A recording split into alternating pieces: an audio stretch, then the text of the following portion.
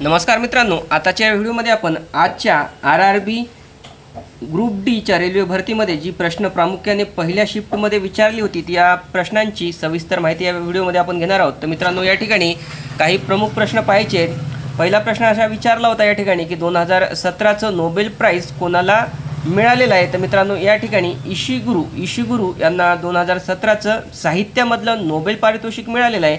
आणि आयकॅन ही जी संस्था दिसते हिला मित्रांनो पीस म्हणजे शांततेच्या क्षेत्रातील नोबेल पारितोषिक मिळालं आहे। आता आयकॅनचं फुल फॉर्म काय आहे तर international campaign for ॲबॉलिश nuclear weapons. तर मित्रांनो, असं विविध पुरस्कारांशी संबंधित प्रश्न या RRB ग्रुप डी मध्ये विचारलेली आहेत। त्यानंतर मित्रांनो, पुढील प्रश्न आपल्याला या ठिकाणी पाहायचा आहे। नॅशनल फिल्म अवॉर्डबद्दल हा प्रश्न विचारलेला आहे। 2018 बद्दल बेस्ट फिल्म अवॉर्ड कोणाला मिळाला तर मित्रांनो, विलेज रॉक स्टार या पिक्चरला लक्षात ठेवा। आसामी एक पिक्चर होता आसामी भाषेतला की विलेज रॉक स्टार या पिक्चरला बेस्ट फिल्म अवॉर्ड 2018चा मिळालेला आहे। नॅशनल अवॉर्ड जे झाले होते मित्रांनो फिल्ममधले त्याच्यामधला बेस्ट फिल्म अवॉर्ड या पिक्चरला मिळालेला आहे। त्याचप्रमाणे नॅशनल फिल्म अवॉर्डमध्ये बेस्ट ॲक्टर म्हणून रिद्धी सेन यांना हा अवॉर्ड मिळालेला आहे, जे की बंगाली भाषेतील ॲक्टर आहेत। त्यानंतर ॲक्ट्रेसेसमध्ये श्रीदेवी यांना बेस्ट ॲक्ट्रेसेस हा अवॉर्ड मिळालेला आहे आणि त्यांच्या मॉम हा एक मूवी होता, मॉम यासाठी त्यांना हा पुरस्कार मिळालेला आहे, जो की हिंदी भाषेमध्ये मॉम हा मूवी होता। त्यानंतर मित्रांनो, आपल्याला पुढील प्रश्न पाहायचा आहे जो की आज विचारला होता। तो विचारला होता नीती आयोगाशी संबंधित। यामध्ये त्यांना विचारलेलं होतं की वुमन एंटरप्रेन्योर प्लॅटफॉर्म म्हणजे महिलांच्या उद्योगशीलतेशी महिलांना एक उद्योजक बनवण्यासाठी कोणी प्लॅटफॉर्म लॉन्च केला होता तर नीती आयोगाने लॉन्च केला होता।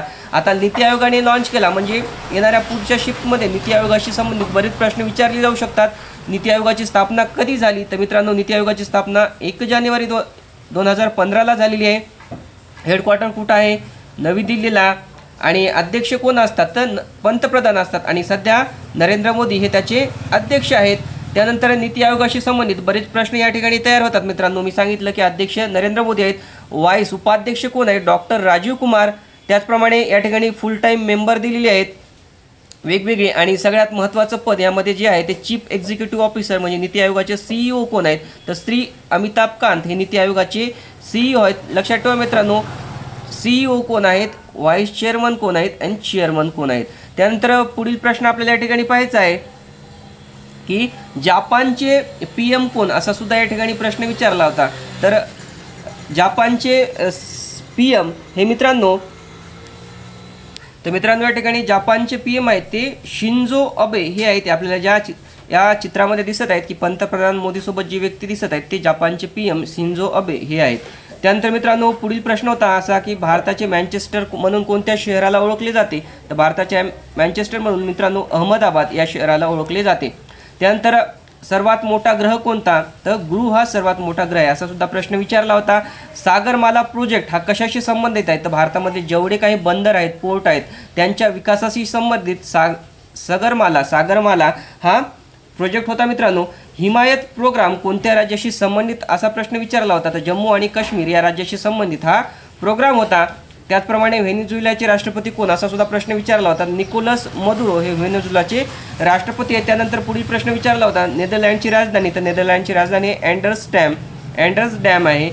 त्रिपुराच्या CM बद्दल प्रश्न विचारला होता आणि त्रिपुराचे CM आहेत विप्लव कुमार देव। त्यानंतर पुढील प्रश्न असा सुद्धा होता की फोर्ब्सच्या यादीमध्ये सर्वात श्रीमंत अरबपती कोण भारतीय अरबपती आहेत तर मुकेश अंबानी यांचं या ठिकाणी नाव येतं मित्रांनो। त्यानंतर मॅन बुकर पुरस्काराविषयी एक प्रश्न आला होता आणि मॅन बुकर पुरस्कार 2018 कोणाला मिळाला तर तो ऑल्गा यांना मिळालेला आहे। आणि मित्रांनो, या ठिकाणी डिफरन्स लक्षात ठेवा, हा मॅन बुकर पुरस्कार होता आणि बुकर पुरस्कार यावर्षीचा आणखी मिळालेला नाही, जो मागचाच आहे 2017चा, जो की जॉर्ज सँडर्स यांना हा पुरस्कार 2017 मध्ये मिळालेला आहे बुकर पुरस्कार। मग डिफरन्स लक्षात ठेवा मित्रांनो, मॅन पुरस्कार आणि मॅन बुकर पुरस्कार।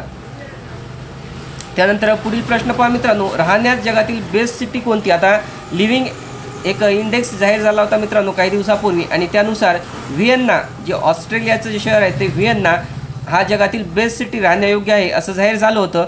आणि या ठिकाणी मित्रांनो त्या आपल्याला या ठिकाणी व्हिएन्नाची रेटिंग्स पण पाहायला मिळेल। व्हिएन्ना ऑस्ट्रेलिया रेटिंग्स दिलेली आहे मित्रांनो 99.1 दिलेली आहे ओव्हरऑल रेटिंग. आणि एकूण या ठिकाणी त्या ठिकाणचं इन्फ्रास्ट्रक्चर, तेथील सुरक्षितता, आरोग्याच्या सुविधा, शिक्षण या सर्व सुविधांचा विचार करून मित्रांनो हा इंडेक्स तयार करण्यात आलेला होता. आणि भारतामधलं राहण्यायोग्य सर्वात योग्य ठिकाण, योग्य शहर कोणतं, तर ते पुणे हे शहर आहे मित्रांनो. आणि मित्रांनो फर्स्ट शिफ्टमधली जेवढी काही प्रश्न मला उपलब्ध झाली तेवढ्या प्रश्नांचा मी हा व्हिडिओ बनवला मित्रांनो. जर आपल्याला आणखी काही प्रश्न माहीत असतील तर तुम्ही कॉमेंट बॉक्समध्ये लिहा, जेणेकरून मला आणखी व्हिडिओ बनवता येईल आणि राहिलेल्या सर्व मित्रांना त्याचा फायदा होईल मित्रांनो. आपल्या मनात आणखी काही शंका प्रश्न असतील तसे तुम्ही कॉमेंट बॉक्समध्ये लिहा मित्रांनो. आणि हा व्हिडिओ आपल्या सर्व मित्रांना व्हॉट्सअप त्याचप्रमाणे टेलिग्राम, फेसबुकवर शेअर करा. आणि चॅनलवर नवीन असताल तर चॅनलला सबस्क्राईब करा, कारण असेच नवीन अपडेट्स आपण नवीन घेऊन येत असतो मित्रांनो. बाय.